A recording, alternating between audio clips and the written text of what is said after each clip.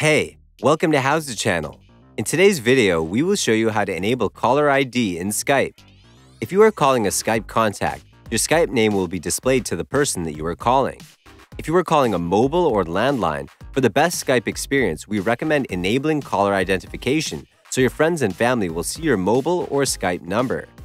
Open Skype app. Go to the left side panel. Click on the three dots at the top right corner. Choose Settings from the list. A new window will open. Select Calling from the left side list. Go to the right side of the window. Click on Caller ID at the top of the list. Now you need to add your phone number. Select the country code that you need from the drop-down list. Enter your phone number. Click on Save. You will receive a text message with the confirmation code. Enter the code and click on Continue. If you want to enable caller ID, turn the switch on next to it. If you want to disable caller ID, turn the switch off.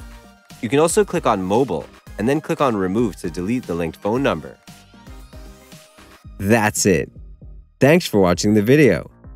Please like it and let us know if you used any of our tips and tricks. Subscribe to our channel. We upload new tutorials every day. See ya!